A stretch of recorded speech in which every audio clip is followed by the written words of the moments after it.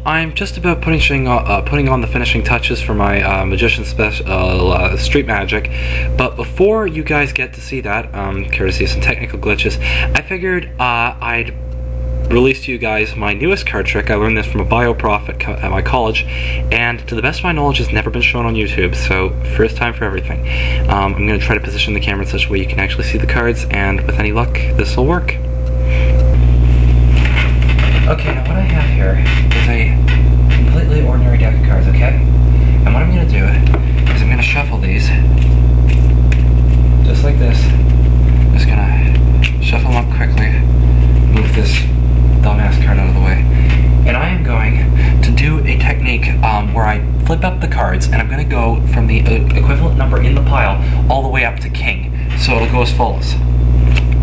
3, 4, 5, 6, 7, 8, 9, 10, Jack, Queen, King.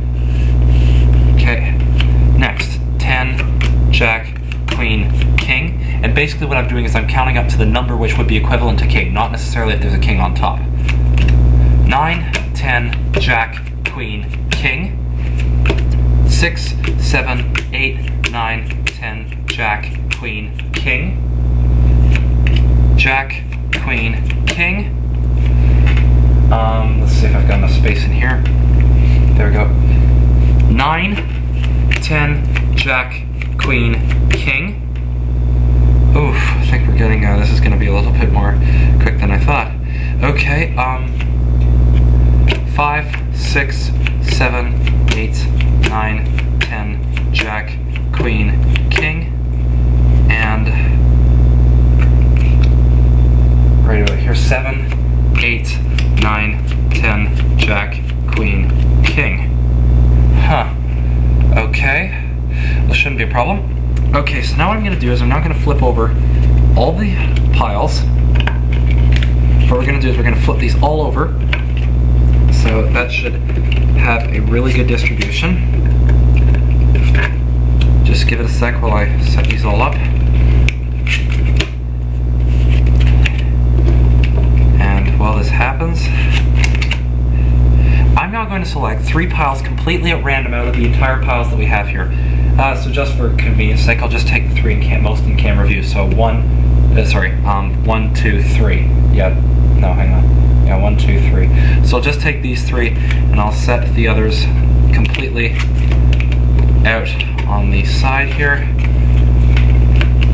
So just the 3 most in camera view. These ones go over here. Now, the thing is I have them in a pile over here so you can see where they are. Now what we're going to do is we're going to flip over the first 2 here. We flip over the top cards. The sum of those is 13, which is equivalent to that's the 13. Now what I do is I add 10 to that and I count that final sum out of this pile here.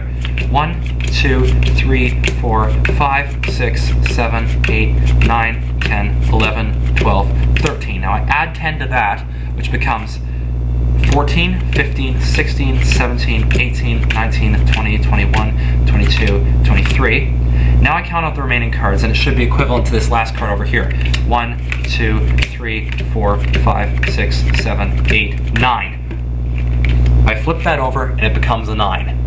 So I don't know whether that's magic or mathematics, but it's fun either way.